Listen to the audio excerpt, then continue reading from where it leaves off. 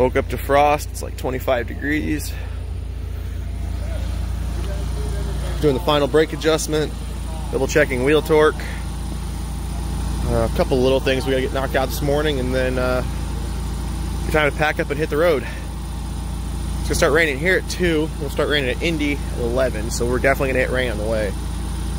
So we're gonna try to get there while we have daylight. The headlights on this thing work, but it's more so other people see you more than you seeing the road. So I'm going to take Sage's truck over there and follow him all the way back.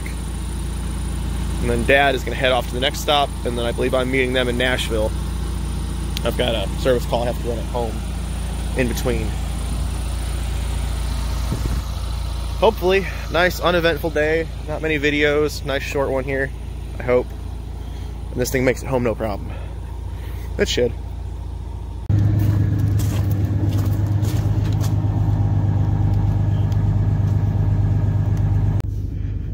Dad's bus is all packed up. He's ready to go. And then Sage should be ready any second here. And then I'm going to be driving his truck back to Indy following him.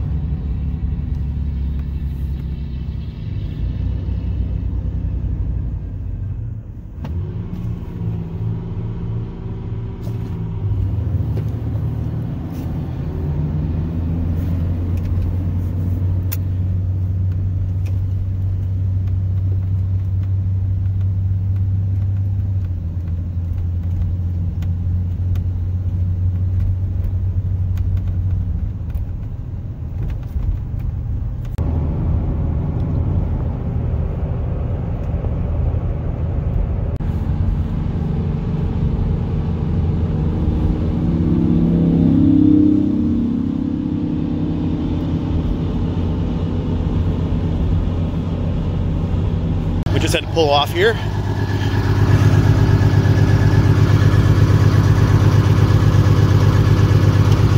Battery bay door decided it wanted to fly open on us. Parking brake's good. Shot the hub and brake temps while we pulled off. We're checking those every time. Since this flew open, we threw a bungee cord on it. So that should keep that door shut. And I think we're good to hit the road again. Making some pretty good time, other than having to stop back there to fix the bay door. So far, it's been pretty good. I just talked to Mom and Dad. They're heading straight west while we're heading north right now. They've already hit rain. So we're gonna keep trying to go here, go as far as we can without stopping before the rain hits. We're definitely should make it through Columbus, no problem. After Columbus, I'm gonna wanna stop, fuel the bus up because we still don't know which of the two tanks it's pulling from. I do need to do a little bit of a brake adjustment on the left front.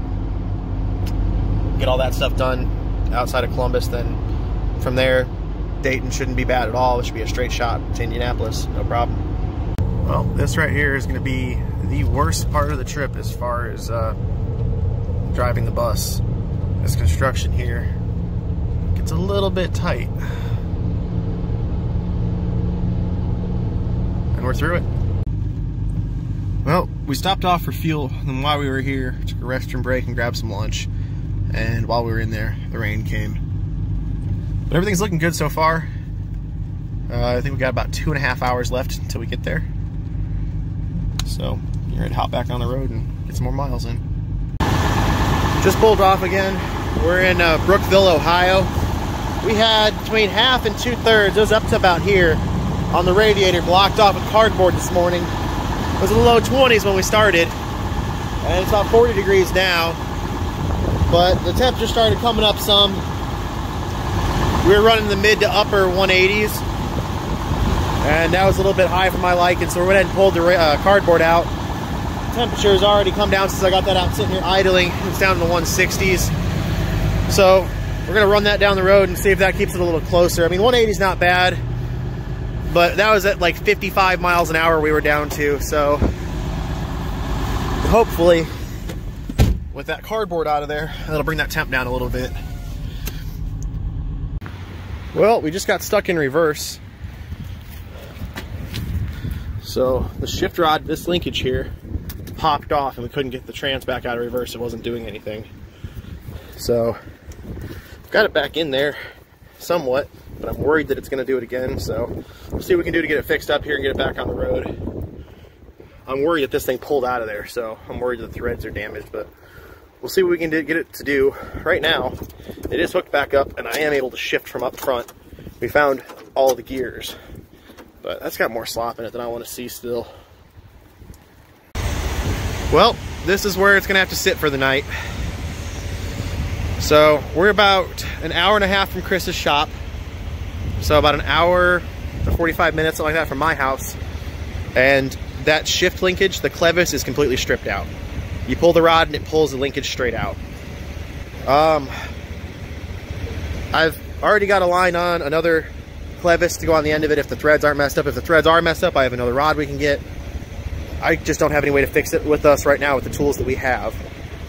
There's not enough daylight left to really even have somebody bring my truck out here so we can fix it. So we're gonna leave it here tonight.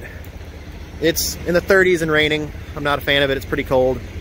I'm already soaked from getting it fixed. Right now, I literally have it zip tied together enough to get us into this parking lot. I got it here. So tomorrow, bring drill bits back. We're gonna cross drill that clevis and the shaft that it sits on. We'll pin through it so that it can't come off.